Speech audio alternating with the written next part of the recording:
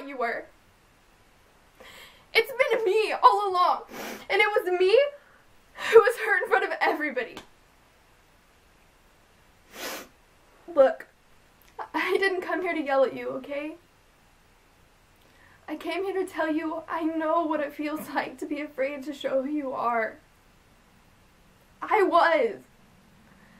But I'm not anymore. And the thing is, I don't care what people think about me because I believe in myself and I know that everything is going to be okay. And even though I have no job, no family, and no money for college, you're the one that I feel sorry for.